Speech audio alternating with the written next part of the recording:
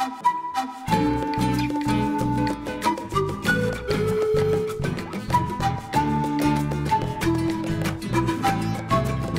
I'm Patricia Gras here on Passion Time, and our guest today is Dr. Sophia Banu. She is with Baylor College of Medicine, and she runs the International Trauma Clinic or Torture Clinic for refugees. Is that correct? Yes.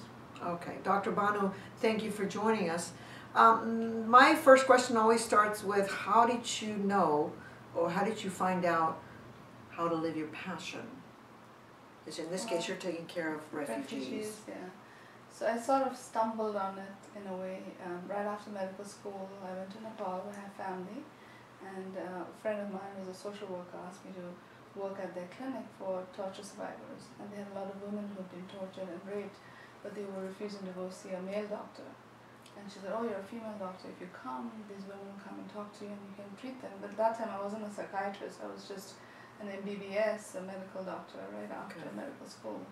So that's how I started working, and then slowly it became a passion for me. And also I think because of my background, my parents were refugees too, from Tibet to India.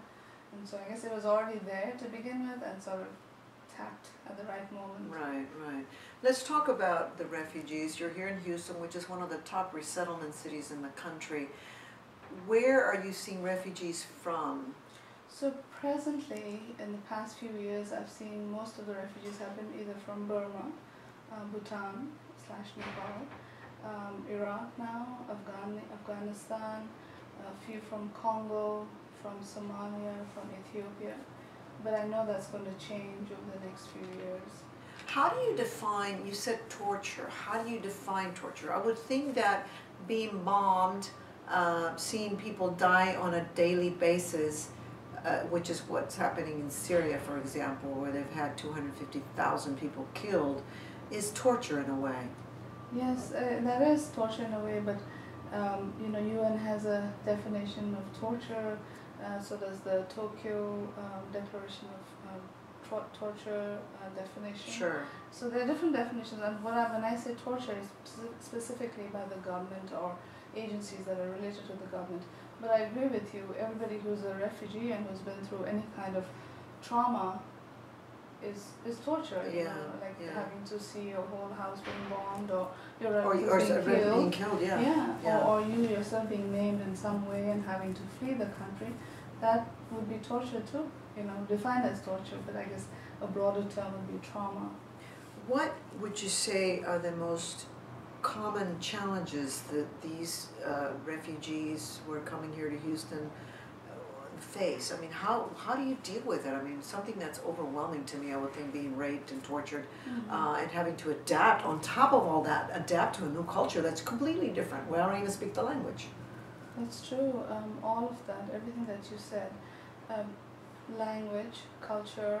I mean, forget about the trauma that you've been through. You know, you just come into a new country where you don't know the language, you don't know anybody here, you're completely new, and you're dependent on a caseworker who's already overwhelmed with so many other refugees that they're taking care of to provide or help, you know. And then I think the government gives, well, the resettlement agency provides support for about 8 months. That's and it. After 8 months, you're supposed to have learned the language, managed to get a job, and move on, which most of them do, surprisingly, you know. I mean, they're so resilient, they've been through so much, and I think you can see that, but a few don't. But I think the resettlement agencies do a lot for them. What surprises you the most about these refugees? Oh, I think just one word, resilience. You know, every time I see, and I've worked with refugees for so many years, like right after medical school, that's about 15, 20 years. I never get, stop getting amazed at how resilient they are, you know. They're sitting in my office or in the hospital, you know, we're talking about what they've been doing, and, you know, you're sitting there with a smile on their faces and saying how helpful people have been, you know, those resettlement agencies, the neighbors, their friends, their relatives, doctors, nurses, and how they managed to overcome everything, and they got a job, the children are in school, they're reunited with their family in some cases, and how they moved on. You can't imagine that the same person was sitting in my office a few months or a year ago saying that they were in prison, they were tortured in the most horrific way, that their mother was killed in front of them, they don't know where the brother is, and they managed to reach the US, and and here they've managed to collect the pieces and moved on. So that never, I don't think, I'm getting goosebumps. Yeah, goosebumps. You're giving me goosebumps. How do you? But that's how they are. They, just so resilient. I mean, I don't know how else to describe it.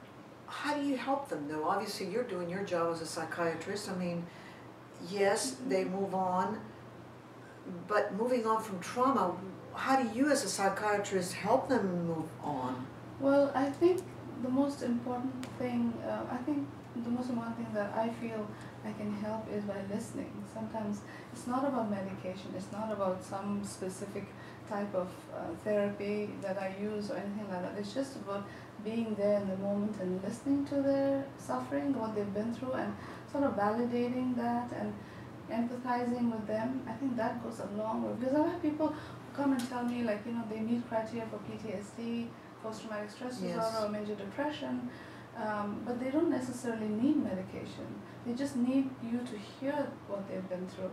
And sometimes they come to us, so I do prescribe medication if they need it, because if they're not sleeping, they're having nightmares, they're having flashbacks, they're always scared about people around them, they can't work, so you need some medication to help them to relax. But they say even before they reach home, they were feeling better. What did I do? I didn't do anything. I just listened to them. I just sort of, gave them some sense of control over that session that they had over in that moment.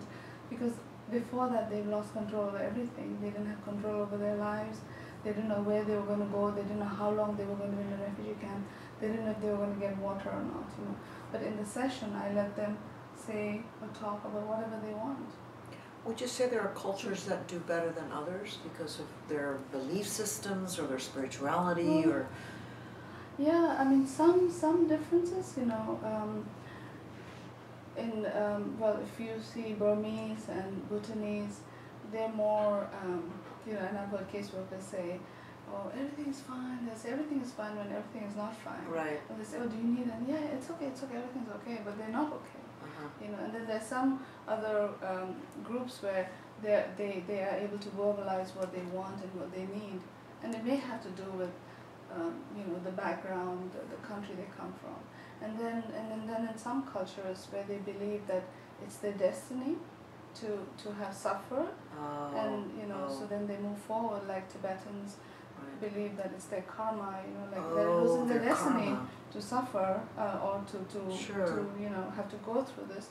So then they pray that the next one would be a better life. Because I would like to share this with you. One of my first torture survivors was a Buddhist nun who had been raped and tortured. And so when I was documenting cases for Amnesty International, this was years ago.